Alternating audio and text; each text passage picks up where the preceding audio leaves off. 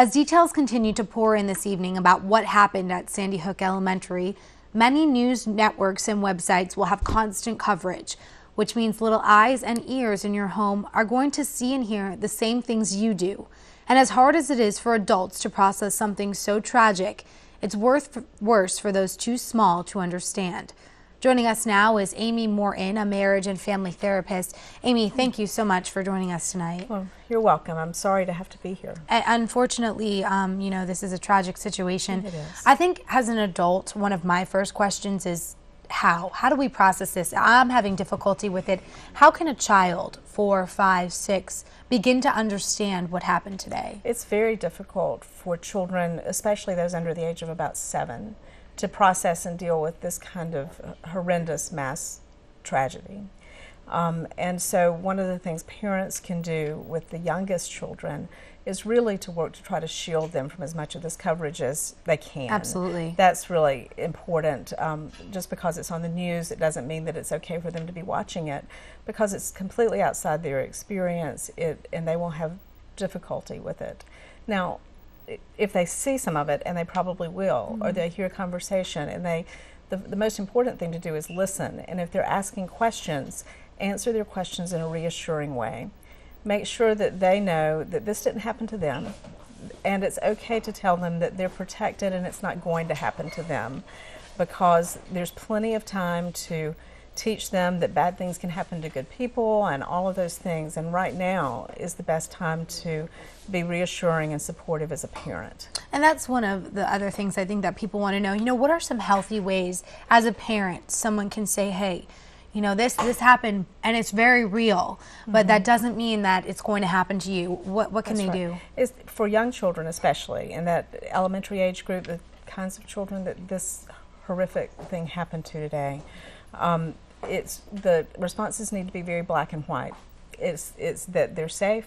It is that you're going to make sure they're protected, and that they can talk to you about anything that they see or hear, or anything they have questions about. It's also really important to ask them questions and not assume that you know what they've heard or know how they feel, and listen to their responses. And then to give them and you a sense of how you deal with this. It's a good opportunity that we don't want to have, but we do, to demonstrate compassion to our children and help them know that when these bad things happen, there are even bad things that happen to people in our own community. It's a good time to model compassion, talk about reaching out to people in need, even to the people in Connecticut. And what about for those young children who say, Mommy, I'm scared to go to school now. What if this happens to me? How do you give them that little peace of mind that they need to go back on Monday? I think that if a parent gets those kinds of questions, again, it's really important to be reassuring. It's important to talk to them about the people in their school who are there to protect them, including the law enforcement folks who work for the school system, and the safety procedures that are in place at their school. But again, it's important to be reassuring and to remember that words are only half of the, or less than half of the communication with children. Your tone of voice. Right. Reaching out and doing what I think all parents want to do tonight and give their children a big hug is really important, and for them it helps them to process and feel better. And one of the big things with kids when they have these tragedies, you work with very little children. How do they react when something, and you've never experienced something like this, we talked earlier, but things happen. I mean, I certainly recall working with children in the wake of 9/11, for instance, who had seen things on television and had lots of questions, or in the wake of Columbine.